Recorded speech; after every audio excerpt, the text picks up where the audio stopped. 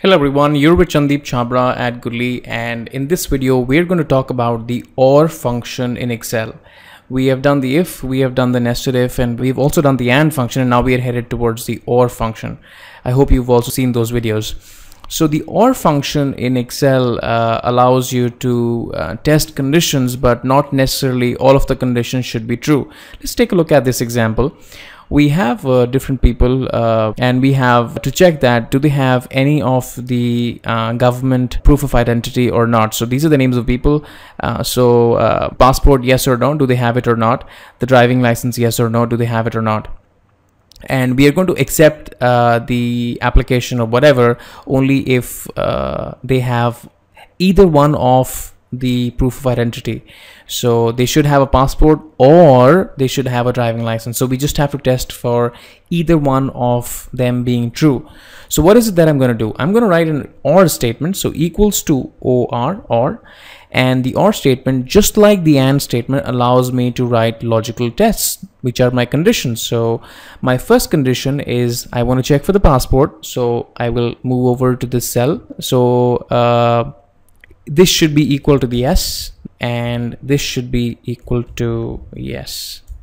Right, so I'm just testing for two things here. So the first thing is that do they have a passport or do they have a driver's license? So if any one of the two conditions is true, we're going to accept it, otherwise we are not going to accept it. So right, so I'm going to press enter. If you just see on this example, Miranda has got only driver's license, but she has not got the passport. Since we are putting those conditions in the OR statement, we just want either one of these two conditions to be true. So this one is going to be true. This cell is equal to yes, that means she has the driver's license, and this OR statement is going to give a true result. So this is true. Just like the AND function, OR function is also only capable of giving you either a true or a false. So if you want to go and do anything more than the true or the false, you have to wrap around the OR function in an if function, right? So how do we do that? So I'm just going to go back to the OR function, wrap that around in the if function. So this entire thing becomes my logical test or my condition.